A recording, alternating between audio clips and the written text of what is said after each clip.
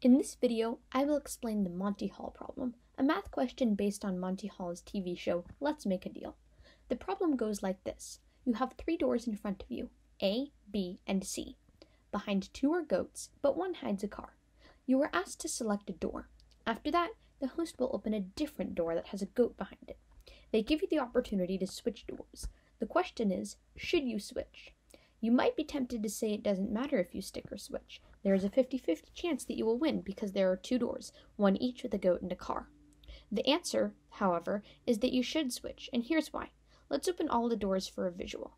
If you initially choose a goat, which will happen 2/3 of the time, the host must open the other goat door, and the remaining door will contain the car, so you win if you switch. If you initially choose the car, which will happen 1/3 of the time, then switching will mean getting the goat. Since you'll probably choose the goat the first time around, you should switch doors.